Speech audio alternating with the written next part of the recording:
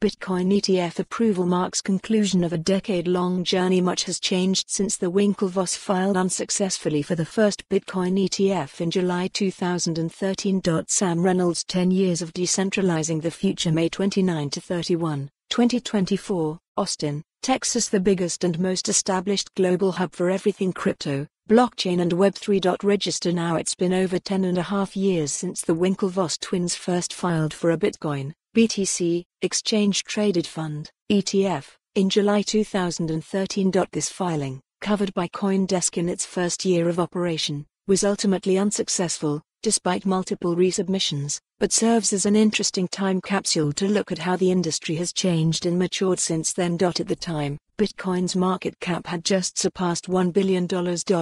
Now it is closer to $900 billion, and the crypto was trading for around $87. Cameron Winklevoss' prediction that Bitcoin might one day hit $40,000 was as controversial as it could get. The Financial Times wrote in 2013 that many on Wall Street viewed the Winklevoss twins' proposal with skepticism, saying that Bitcoin wasn't a mature enough asset class for the $2 trillion, at the time, ETF market. Bitcoin itself is not even a developed market, let alone to build an ETF on top of it, said Reginald Brown, managing director at KCG Holdings, at the time. There has to be some investment merit to bring an ETF to the marketplace, and without that, it is not going to be successful.